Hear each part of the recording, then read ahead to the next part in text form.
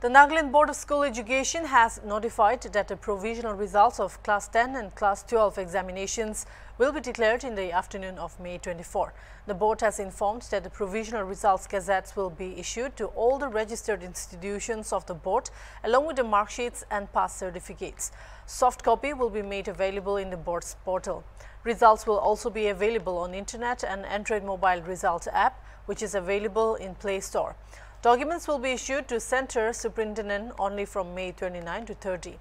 Meanwhile, the Nbse has also notified the educational institutions that in order to carry forward the recommendation of National Education Policy of 2020, higher secondary institutions have to offer students enough subjects of choice to study.